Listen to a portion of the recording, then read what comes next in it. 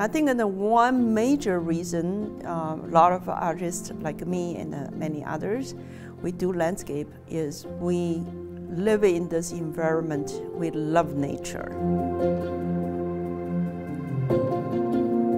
The more and more we are surrounded by the cities and highways and these, we miss these creations by Mother Nature, the beauty around us. So we drive a distance and go into different mountain areas, national parks, look for those beauties that's no longer just right outside of our house.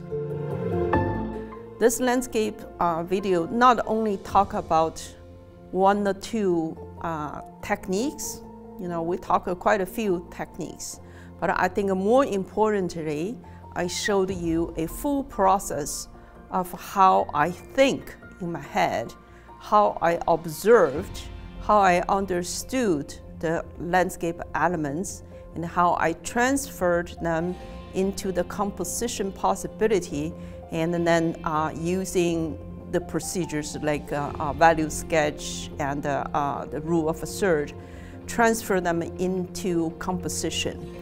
So the entire process is here. It's many years of experience and the failure came together to have something concrete that I can share with you. These, I hope, will be unique, will be something that you will give a try and then maybe absorb from here and create your own. These are the things we talk about. It's a landscape. It also applies to waterscape. It also applies to cityscape. And you can use very similar process. The concepts are exactly the same to paint a still life, either outdoors or indoors, painting from life. Keep exploring more possibilities, and then during that process, enjoy the process more than enjoy the end results. And your end results will come, amazes you. And most importantly, have fun. Keep your passion.